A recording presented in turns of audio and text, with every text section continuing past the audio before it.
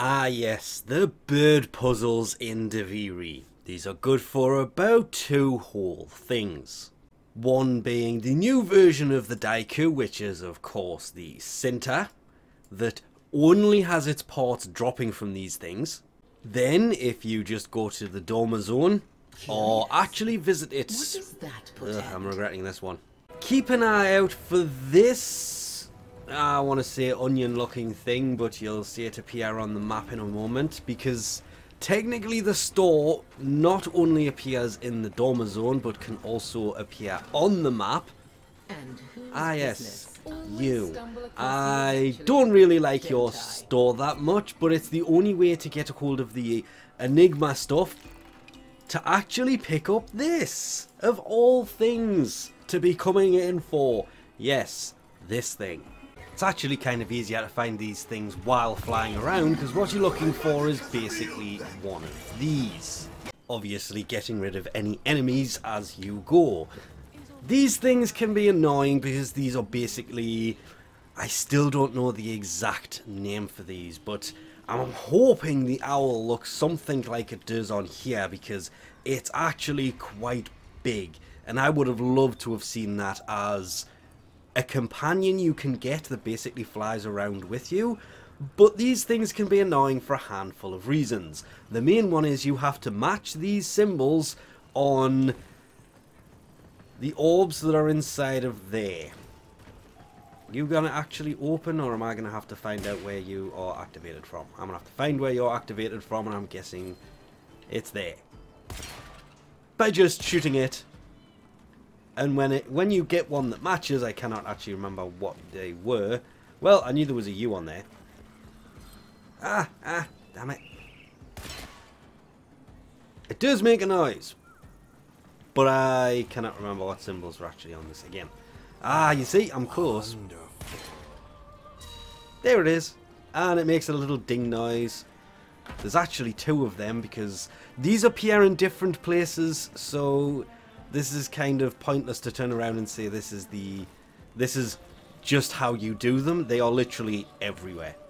And when I say everywhere, I had started doing a different video about these that was trying to show how to complete each and every one of them, but I've kind of given up because there is that many of them. This is the way. In it goes. They appear absolutely everywhere throughout the map, and each one, you've just kind of got to pay attention to what's around you and find out where the orbs are, because some of them you will have to pick up and put in there. Some of them, the actual code is kind of partly hidden, and I've heard rumours of there is co-op ones that you need somebody to stand on it and somebody to shoot, but I've done all of these solo and have never found one that's not completable by one person by themselves. That could just be down to the fact the co-op one doesn't spawn unless you're playing with other people, but you have to complete these, and the annoying thing is, each one of these will give you two. And then there's ones like this. For the record, same one. Oh, well, didn't see that coming. And as I said, watch out for enemies. It's just opened up, spewed it out, and there it is. 2 Enigma gyrum. People have told me they have lots of these. I know somebody who has 4 of these, because I don't know. I guess they're just really lucky with these things spawning, because the missions seem to be kind of random in where they actually spawn in and how many you can actually get to work, but all of it is basically to get, it's the only place to get a hold of the Enigma gyrum and actually be able to pick up this bird, and I really want to see what this looks like inside of the landing craft. So after all of that, just go to equipment and then orbiter, decorate, and try and find it, because it'll be in here somewhere. There it is. Oh, wow. Okay. A little bit bigger than I thought you were going to be, but whatever. Oh, it is. Oh, okay. Okay. Good. I was really in two minds about whether this thing was going to be worth the amount of time and everything else that they kind of expect you to put in to get this thing. Boosters be damned. Yeah. It is the right size. It is about the size of the one that's on the pedestal that tells you what the codes are. You quite done, game? Yeah. Now, obviously, can you interact with it? No. It does kind of follow you around ever so slightly. Looks at you. And makes bird noises.